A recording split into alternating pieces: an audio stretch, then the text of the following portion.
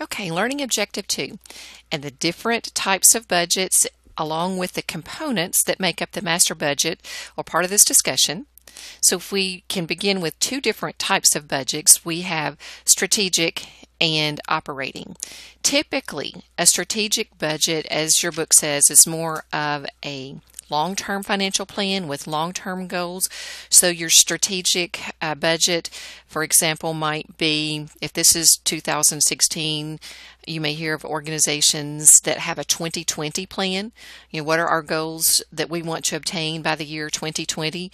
So that would be considered a strategic budget. Others might have a 10-year or 20-year plan that they want to reach. So it usually covers a longer period of time, and it's usually not as detailed as an operating budget. Just overall, these are the goals of where our organization wants to be within the next 5, 10, 15, 20 years. Now, on the other hand, the operating budget is a little more specific. The operating budget, as your book says, is more of a short-term plan with short-term goals. This could be a weekly, monthly, quarterly, annual budget, but it's basically what do we need to do on a daily basis, day-to-day basis, to meet the strategic objectives of our organization and ultimately to get us to where our strategic budget wants us to be in the future. Okay, we can also look at a static budget versus a flexible budget, and the static budget simply covers, as your text says, one level of sales volume. So if I've predicted that I can sell 10,000 smart tablets, then what is my budget for those 10,000 tablets? On the other hand, a flexible budget is prepared to cover various levels of sales volume. So for example, let's say I budgeted to sell 10,000 smart tablets, but what happens if I only sell 8,000? Or if I sell more than 10, I sell 12,000. Well, obviously, if I've budgeted for 10, but I only sell 8, then my sales should be less, and my cost of sales should be less. If I've budgeted for 10 and I sell 12,000 units, then I would expect my sales to be higher and my cost to be higher. So the flexible budget allows me to do a comparison of actual to budget based on, it basically creates a new budget for the actual numbers that I have produced and sold in this particular period. Okay, so it's very useful for what if scenarios.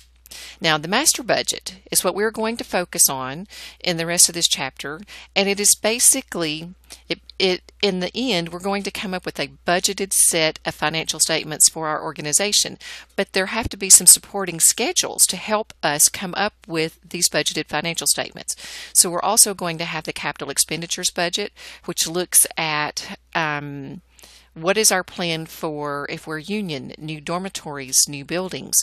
What if we are Starbucks? What is our plan for new buildings, new equipment, or replacing equipment? So we have a budget for those long-term assets, property, plant, and equipment that we need to grow and expand our organization. Now, the financial budget is going to include the cash budget and the budgeted financial statements. So if you'll notice, these are all part of the master budget, but we need the capital expenditures budget, the cash budget, to actually be supporting schedules for us to make up, in the end, what we're going to look at as our master budget. So here's an illustration. In our master budget, if you'll notice, the first thing we have here is the operating budget. How many units do you think you can sell? Okay, sales are not always the same as production. We'll talk about that in the next objective. But how many units do you need to produce? And based on what you need to produce, we will determine the material, labor, and manufacturing overhead costs for that production. Once these products are sold, they'll move off the balance sheet to the income statement as cost of goods sold. And as you've seen in prior chapters, we have to be able to determine and estimate the amount or the cost of the merchandise that has been produced. What is the cost that moves to the income statement once those are sold? We will budget for selling and administrative expenses, those period expenses on the income statement. And so at this point, we've got the operations of our organization, but we need, and remember, our operating budget was more short-term, daily basis, monthly basis. So complete your operating budget, but then we need to go to strategic budgeting. What are our capital expenditures? What are we planning to do long-term? because we're going to spend, cash or incur debt to acquire these capital expenditures. So once we have our operating budget, our capital expenditures budget, then we can determine cash. Sales do not always equal cash because we have the accrual basis of accounting. I can sell things on credit, so I have sales and accounts receivable, not cash. When we're purchasing materials, I may purchase them this month and pay for them next month. So I have cost of materials, but I haven't spent any cash. Right? So we have to determine a cash budget. Once we have operating, capital expenditures, cash, then we begin to pull the information from all three of these components into the budgeted financial statements, the income statement, the balance sheet, and the statement of cash flows. We'll see this as we move through the chapters.